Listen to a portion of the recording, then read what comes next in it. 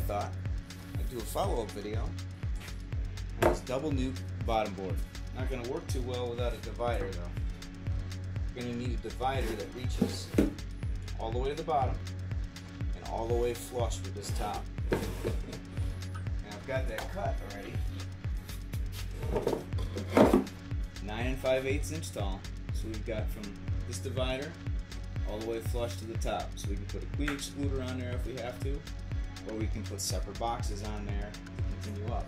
The width from this side to this side fits from this edge to that upper edge, nice and tight. That way, we need to have a groove in there. Otherwise, we're going to have this gap right here, and the queen will find that, and she will go through, and then you've only got one hive, not two. So we got to cut a groove, centered, straight, and wide enough to fit this board. So my method is use a router. I've got this nice little trim router here, and it fits in there, and I can move it around. So with this trim router, what happens is you go to put it in there and you try to pull it straight, and that doesn't happen. It goes all over and zips around. You just can't get a good groove, you can't get it straight. So what I do is I cut a board, put a board in there.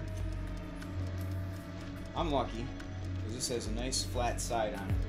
I can stick a board in here, it'll hold it from the edge, and I can just ride it right down that board, just like that.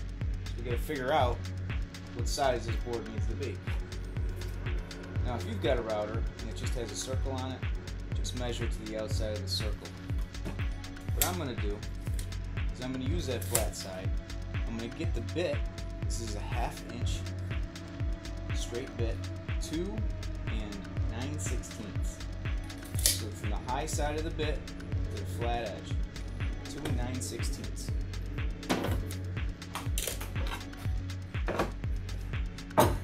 So I'll write that down.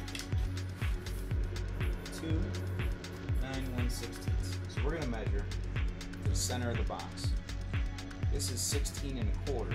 Half of 16 1/4 is 8 1/8. Now the board we'll put in the center is 3/4.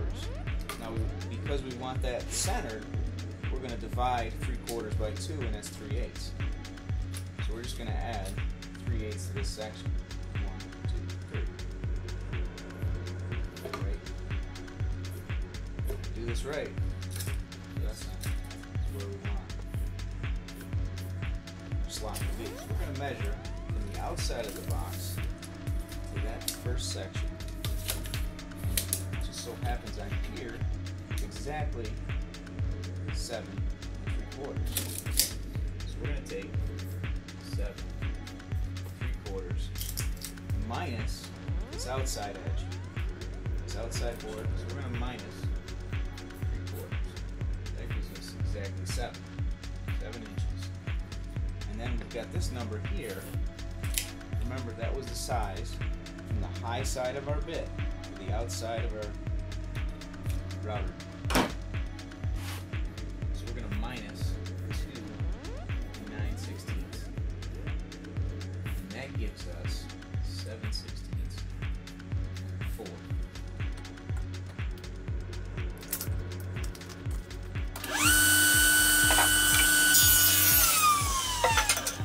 Doesn't fit quite right. You gotta get that probe up.